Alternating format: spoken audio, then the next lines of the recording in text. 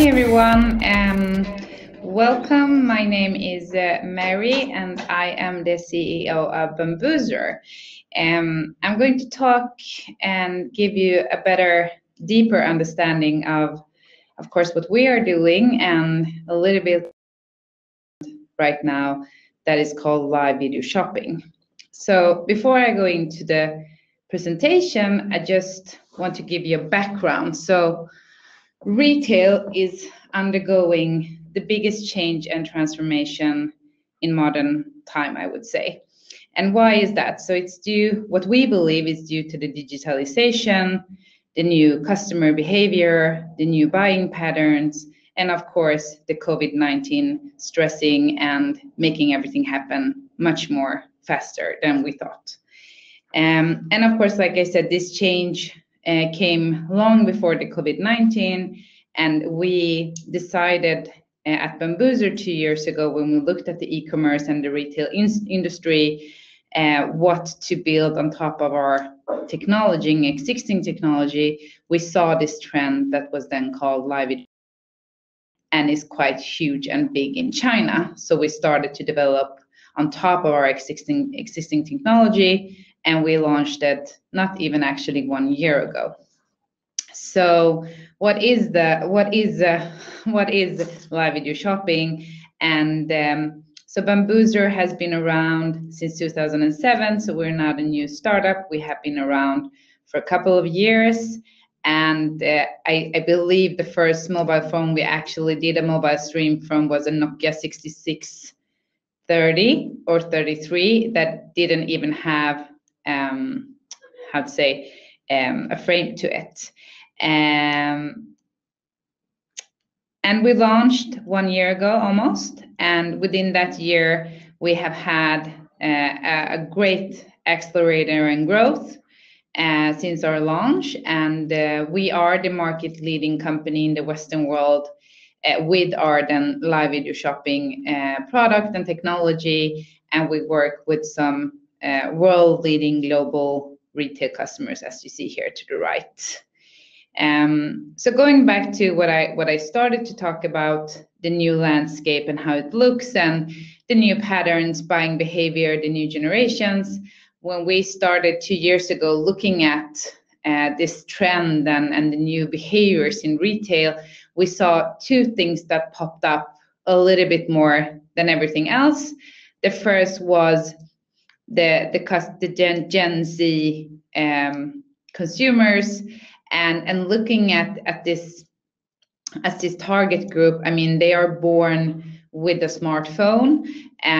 Everything they do in communication or entertainment or consumption of reading or looking at things, it is live.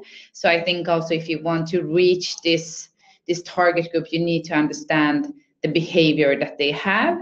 And they are also very interactive. So everything they do is interactive. They're not static, I would say, like the generations before, like my generation, I would say. And they are also growing a lot. So, I mean, they're becoming a big part of the market share. And I think a lot of larger companies or even smaller companies are trying to understand and figure out, because you don't reach them in an ad. So I think also you need to find ways. And I think live video shopping is one way, but there's also a lot of tons of other ways to reach to this consumer target that will be the future of shopping and retail. A little bit about China. So the next big thing, except the new generations that are coming and their buying patterns and their behaviors, was then China. So China, for everybody that doesn't know, is the world's leading e-commerce market. So I mean, they're by far leading the e-commerce game in the world. The Western world, we're quite far behind, I would say. Myself was in Shanghai in December, and no, I was not the person taking Corona to Europe and the Western world, but I think just understanding, you know, there's so much more digital and the behavior, you actually get a sense of that we're quite far behind in the Western world. And this started back in China in 2015. And I know a lot of us in the Western world don't remember maybe SARS, but it was due to SARS actually that this trend started going when they had a lockdown. So I think like we see the same behavior here in the Western world. And if you look at at this year and the numbers that are expected to grow in China. So this year they're expecting that live video shopping will be then 20% of the total e-commerce market in China, and that's worth almost $129 billion. So it's quite huge. I think last year it was around 9%. So you can just see how it's growing year over year and like being a very big part and chunk of the e-commerce part in China. And I see also like there, if you look at the Western world, we have fewer companies that are doing this, but in China, of course, it's like too big that owns the market, and one of them that's the biggest one is of course Alibaba and Taobao. Yes, so this was the two things that actually got us thinking and got us looking at this trend and better understanding. So how does it look and how does our solution work?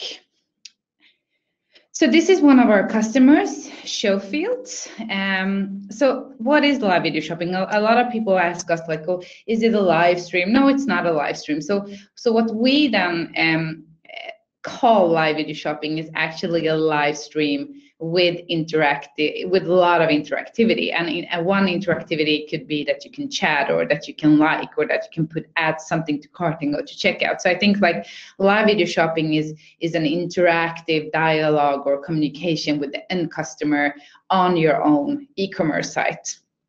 So you live stream from a mobile phone. So you have the Bambuser app to actually do the live stream. So you don't use any professional cameras. You can do that if you want to. We don't have one single customer that has done that yet, but of course there's a possibility for that. But I think also looking at this trend, people like it when it's authentic and real and engaging. You don't want something that looks photoshopped and looks like, you know, something you see in a beautiful ad you see on TV. You like the authenticity in live video shopping. And like I said before, we have a lot of interactivity in the stream, so you can chat with the people, the influencer, the expert, the celebrity that are sitting and talking about a product. You can then push the products, you can read more about them. You never have to leave the stream actually to look at the products.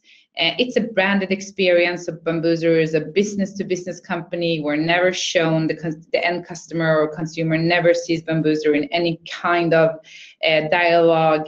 And we really, truly, when we started, wanted to empower the brands. Instead of having a YouTube player on your website or putting somebody else's player, why shouldn't you have your own player that's, you know, branded and feels like a native experience on your own e-commerce site?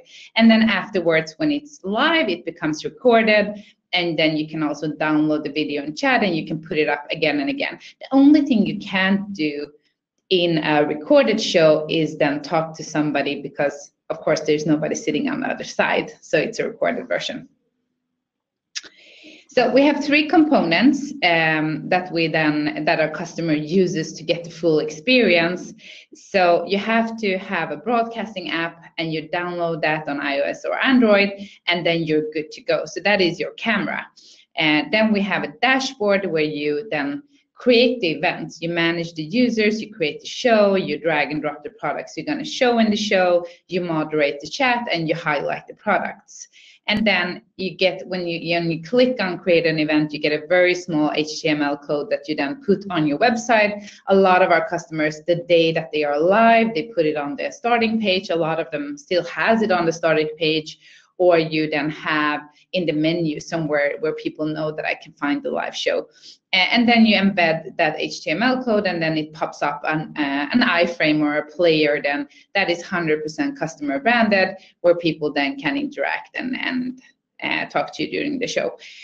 One thing more I want to add: when you have added something to cart, you're in the native cart of the brand. So we don't either touch any transactional data, any customer data, or have anything to do with interference with the end customer. So we just overlay an iPlayer and embed that and empower the brands once again to communicate, to get closer to the end customer, and then to own the transactional data and all the way to the buy button.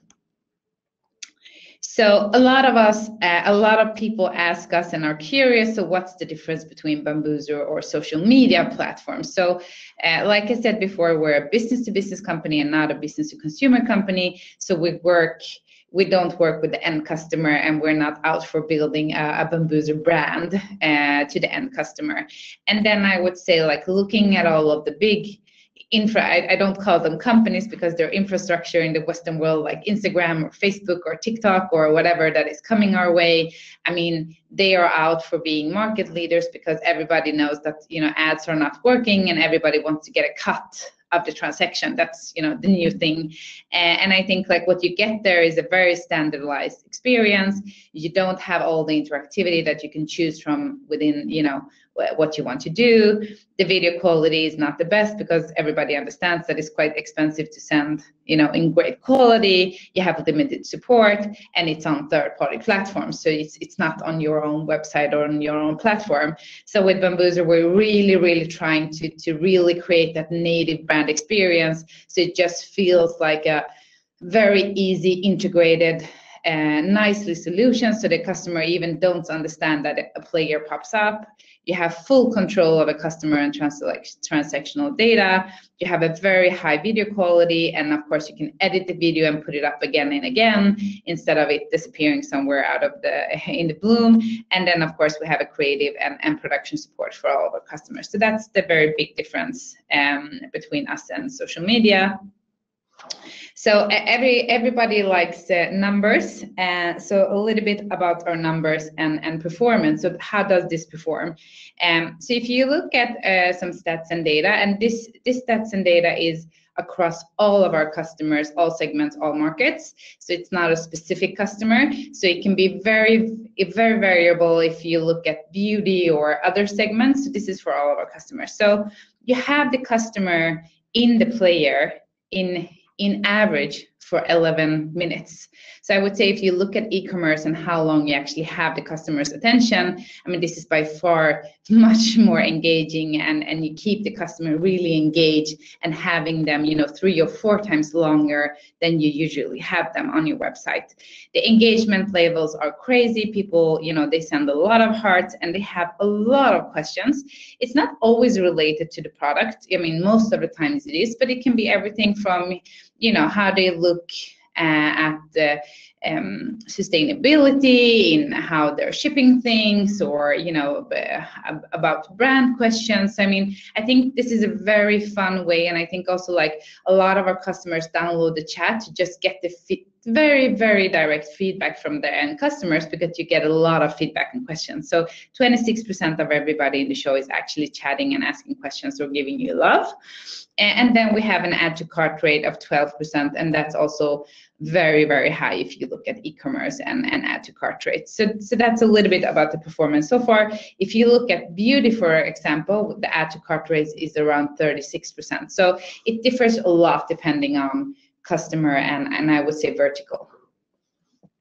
Our launch partner, we had a lot of launch partners. One of them was Luisa Vioroma, and that's a multi-brand luxury store based in Florence.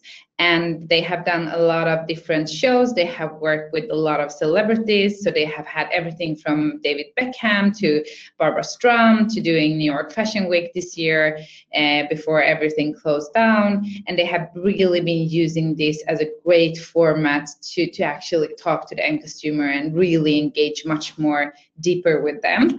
If you look at, we have another customer, Moda Operandi, that's based in the US and also working a lot with luxury. They have done really cool events with designers. I mean, Johanna Oritz, I think she was in Venezuela, somewhere in South America, in her home, doing, you know, a trunk show showing the coming pieces. It's really, I think, really get into the deep with the people, with the designers, with the, you know, people who works in the companies. It's really amazing how you can connect with them.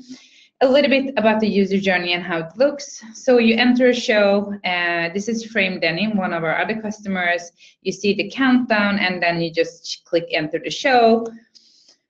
You explore the products. When you talk about the product here down to the right, you can then to the left, sorry, you can then push them, and then you can see the, you know, some more pictures and read more about the products and add them to cart. Like I said, you add them to cart, and then you check out in the native cart. So once again, it's a native experience. You have a branded design with your logo, color scheme, iconography. It's customized welcome and thank you screen. You control everything during, and it's also GDPR compliant. And once again, it's in the native card of the brand. Some media mentions, of course, we have been mentioned a lot. I would say this is a trend that the Western world and the media are very interested in. So we have been in some of in some few pieces articles mentioned about the things that we're doing with our customers. And I want to end the presentation with a quote from Luisa Villaroma that I love. We have a lot of quotes, but also like with the foundation belief that clients are looking for experience rather than just products. We strive to always be in the forefront and are very excited to launch live video shopping. And this is Nikolai, CMO of Luisa Villaroma. And I think also going back to that, we see much more experimental or experience-based shopping than just ad-based or search-based shopping. So that was all for me. Thank you so much.